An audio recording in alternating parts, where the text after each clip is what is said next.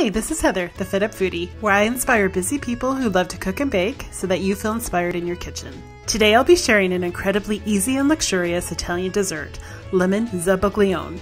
Start by separating 5 large eggs and place the yolks into a heat-proof bowl. To the yolks, add granulated sugar. Now using a hand mixer, beat on medium-low speed until the mixture thickens and turns pale yellow. A pro tip for achieving a beautiful lemon color naturally is to use pasture-raised eggs because of their deep yellow-orange color. To the egg yolk mixture, add in a pinch of salt, lemon zest, lemon juice, and gradually beat in the limoncello. To a medium saucepan, add approximately 1.5 inches of water and bring to a low simmer.